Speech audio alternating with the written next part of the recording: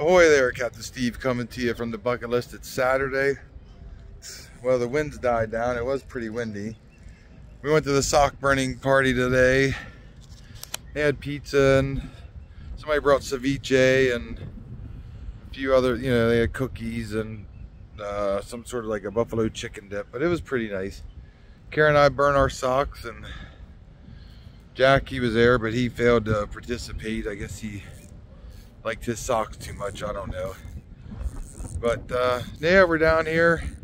We got the horns on. I'm gonna have Jack hit the button so you can hear them. That's the new horns. Nice and loud. I wanted them nice and loud. I wanted loud enough to wake the dead. So that way any of these knuckleheads running around here, we hit that horn when we go to leave or enter a channel. I make sure they hear us and they know we're coming. So yeah, but the horns are up here. They replaced them. They put them where the old ones were. So whoever installed the old ones, or the original ones, they set them so that way one was higher than the others. So that way the one horn, the sound carries farther because it's up higher up in the air, higher up, so it projects out. But it's not too bad today. The tide looks like it's coming back in. It was pretty low,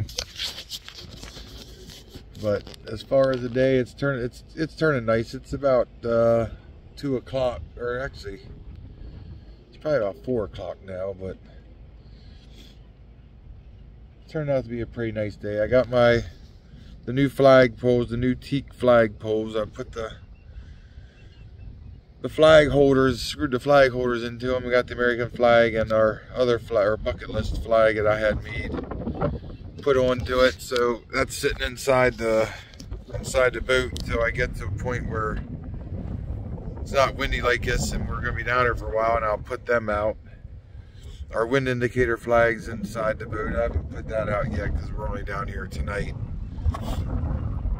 It's Saturday, so we're down here tonight yet, and we're heading back. So, but no, everybody's having a good time. I know we've been contemplating either buying a house in Florida or the Bahamas, but we came up with a solution, which I think Karen and I are both happy with.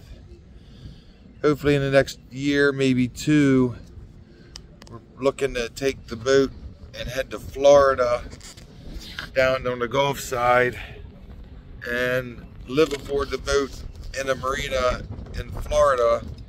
Give us time to look around a couple areas of Florida, find areas that we like, see what houses are available, and also give us the option where we're closer to take trips to the Bahamas more often, visit different islands and travel around and see which islands we like more than others and what areas we like, so, and look at houses they have there. So yeah, I think we've solidified our plans as far as we're not looking to buy a house at the moment. We're just planning on, once we get a few things, some bills out of the way and taken care of, we're gonna take the boat and travel down the coast of Florida and live on board the boat in a marina. And like I said, check different areas out to see which ones we like, and then go from there. And when we're ready, then look into selling our house to use that money to buy something either in the Bahamas or in Florida. But keep motoring, sails up. It keeps driving that bucket list. Share, subscribe, comment, like, and holler if you have any questions. Thanks.